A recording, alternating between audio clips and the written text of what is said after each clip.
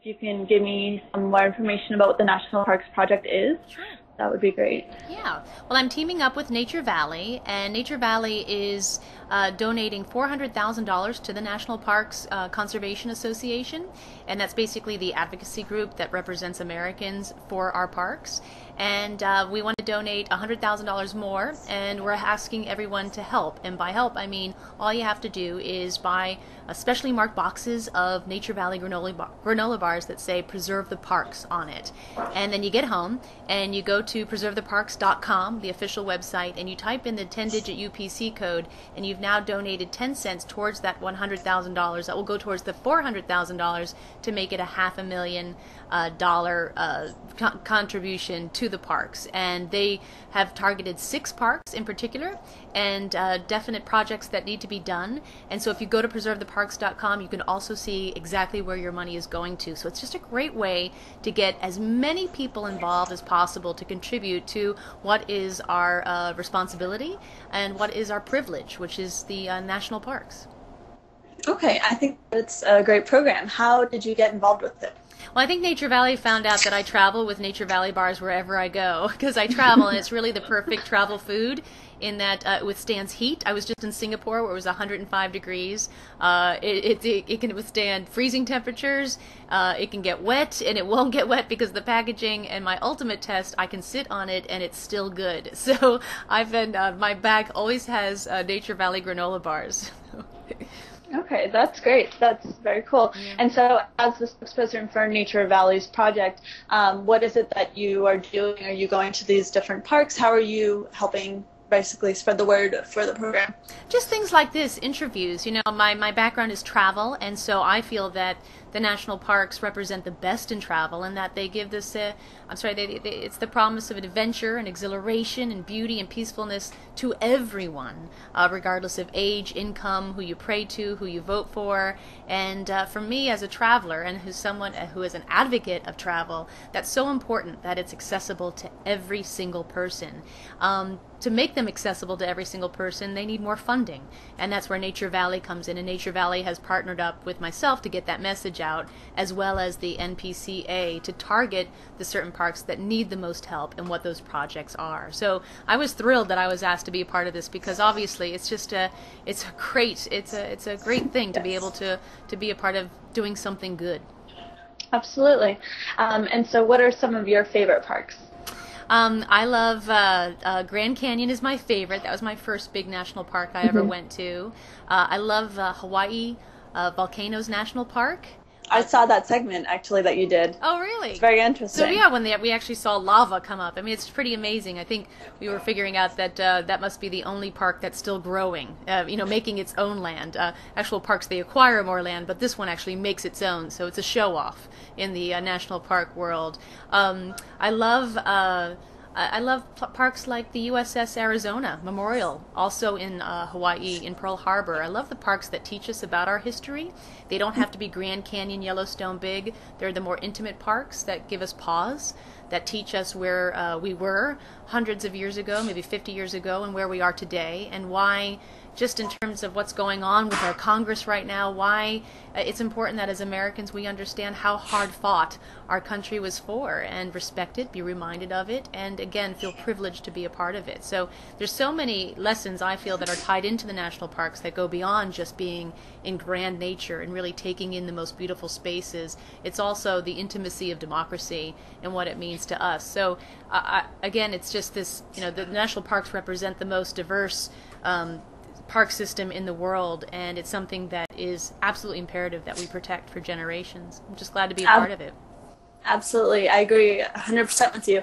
And actually, that's one of the biggest reasons why we are doing GreenXC. I don't know how much you know about us, but we are a group of young professionals, and our goal is to ride share cross country. It's a campaign to raise awareness for national parks and forests amongst the young generation. So basically, we're going to be doing videos, we're going to be doing photography, and post daily on our blog to raise environmental issues, as well as interview green businesses along our way. And we kick off our journey at the end of July 27th. And so our whole goal is to raise awareness for the national parks and forests, but within the young generation, because the problem is these young people are the ones that are the future, and if they're not visiting the parks, if they're not aware of them, they're not going to protect them. So we want to try to help them understand the importance. Is there something that your program is doing to really target the young generation like we are?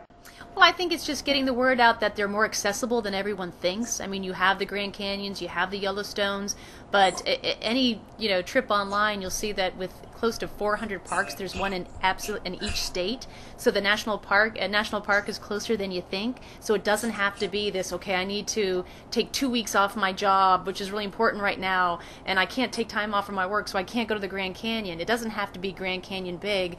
You can find out if there's a national park in your state. There probably is, because there's one in every single one except Delaware. And so they can be a day trip. You load your friends into your car and you head out and you experience the beauty in just one single day. So it's more accessible, it's quick, yet it serves its purpose, which reminds you that these are a part of our country and they need to be visited. That's the number one way to support your national park, is to actually visit them. But my hat's off to you. That's a great, just a great mission that you have, and good luck.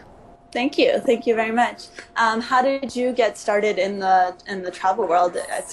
Your shows are very interesting. We love watching them. We're all travel enthusiasts in our group, and we are very grateful that you're taking the time to speak with us. But we'd love to hear how you got started and how you ended up on the Travel Channel, and how we can end up on the Travel Channel.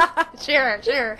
I understand that completely. I went to school for musical theater and then came to New York City, here where I'm at right now, to pursue that dream. And just one job led to another, and I was asked if I wanted to audition to be a host on the Travel Channel, and this was 11 years ago. So I was like, "What's a host? I'm not a host." and I had never traveled before. I was in my early 20s, and so when I started the job, I was actually really intimidated, and because I thought I was really inexperienced. Everyone I had seen on TV in the travel genre were experts, and I wasn't one. And so instead of trying to fit myself into that expert and that host mode, I just was myself, and I just for the camera wanted to be somebody who people would want to spend time with. I wanted to bring people along with me on the journey. It wasn't about what to do when and if you go to Rome. You're going to Rome with me right now, so come along. So my greatest piece of advice to sort of the new generation that will kick me out of my job Never. Is to be yourself. Whatever you think your shortcoming is, whatever you think is maybe not what anyone wants to see, that's what you want to play up. That's what makes you unique, and play it up and enjoy the passion of travel. And that's about it. There's really no magic behind it, but it's just to be yourself. Absolutely, and what you're saying about bringing people along our journey, that's exactly why we're doing what we're doing here, and why we're going to be documenting it through photos, through videos, and through daily posts, because we understand that not everybody can get up and spend a 3-week trip going across country. So we want them to visit the parks through us. So I think that that's exactly what you said. I think that that's great, and that's why people love your show and why we love your show. Oh, thank you very much. Thank you. A quick question: what would you say our readers? We have a lot of really loyal readers that are very dedicated to helping the parks and the forests. What would you say? What can they do to help? With this program and overall with protecting the national parks and forests? Sure. Well, a great website to know is preservetheparks.com, and on that website you're going to see the parks that will be helped if you simply, buy granola bars, which I know if you're going to the parks, everyone's got granola bars in their backpacks. Of course, then the money then goes towards the parks. Also, you can find out which parks you can volunteer at. And the most important thing is to visit. You can also donate more money, but I certainly understand in my 20s I had zero. So so you want to hold on to your money, but that means you've got time and you can volunteer. And again, it doesn't mean you have to do this in Yellowstone or take a week off to do a major voluntourism project. It's just about locating the national parks that are in your own neighborhood, maybe an hour away, that you can contribute a Saturday, a Sunday, or sometime. Whether it's pick up trash, whether it's pick weeds of invasive plants, whether it's stuff envelopes, I'm not sure, but everyone needs a little extra help. Absolutely, and actually, it's funny that you mentioned that. We have also implemented a plant a tree campaign that we're going to be doing. So as we go from forest to forest, we're going to be planting trees. Aww. And Yeah, so we hope that that will encourage people our age and our generation to get out there and do even, one tree at a time, one person at a time. Every little thing makes a difference. So I think it's absolutely great what you guys are doing. Great, great. And that's a perfect point. A perfect point to end on. Everybody can make a difference. There is no small contribution. Absolutely. Okay, well, thank you so much, Samantha, for your time, and we hope that we will speak with you again in the near future. Have a wonderful journey. Great what you're doing. Thank you very much. Take care. Thank you. Bye. Bye-bye.